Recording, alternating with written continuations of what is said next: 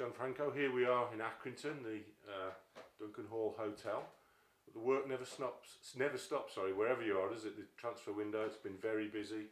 And a couple of new signings, Emilio and Sue, and Czech Keita. Can you tell us about what they hopefully will bring to the team? Well, I hope they're going to bring quality, experience, obviously, also, and energy, They have the type of qualities that we're looking for. Emilio is probably more offensive player than Keita. Czech is more, is young, but is a more balanced defender. Very, very good in both defending and attacking. And I'm looking forward to seeing him improving. Emilio has got also good experience. He has already won this league with Middlesbrough, so I'm sure he will bring us also that know-how that we need to achieve that result. And with Czech Keita, he was a very sought-after player. A lot of clubs were looking at him, so it's a bit of a coup for the club to bring him in.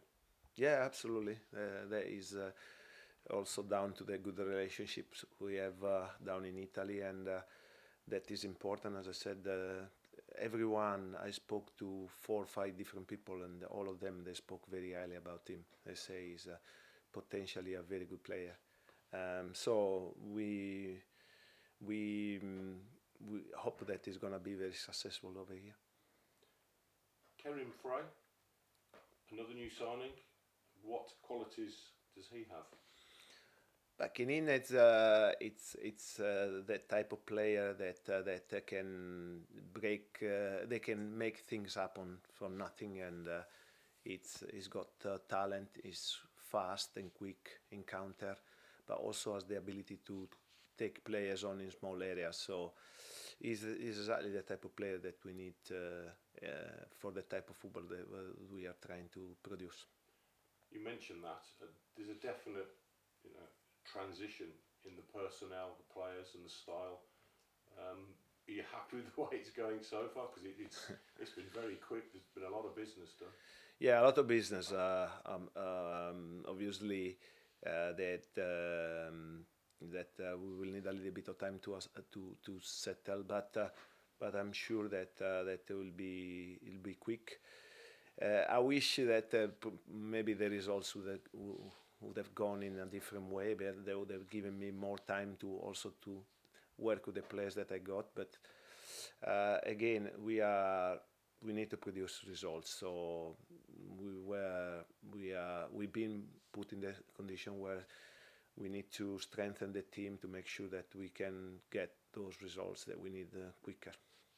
How frustrating has it been for you, the staff, the players, not to get that win yet when you've been so close but yet so far? No, it is frustrating because I see a lot of things going well. There have been games in which certainly deserve more than that, but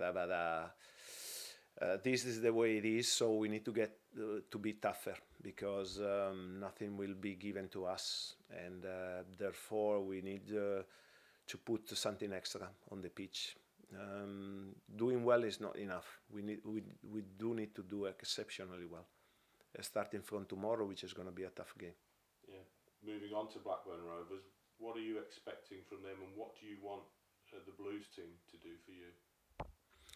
Well, I think obviously they will give everything, because they are in a difficult position, but they have good players. So they will calm down, and they will be pressing us, putting pressure, and trying to to break us down.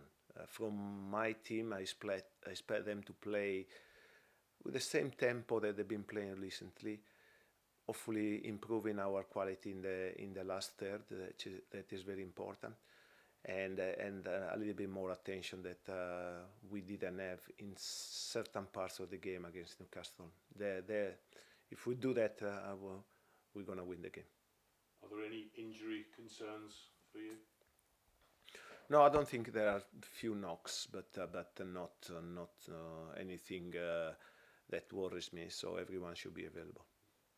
just finally, Gianfranco, you mentioned to me the other day that if you settle, if you don't strive to improve, you haven't got that ambition. You're settling for average. You're not going to settle for average in this job and with this team, are you?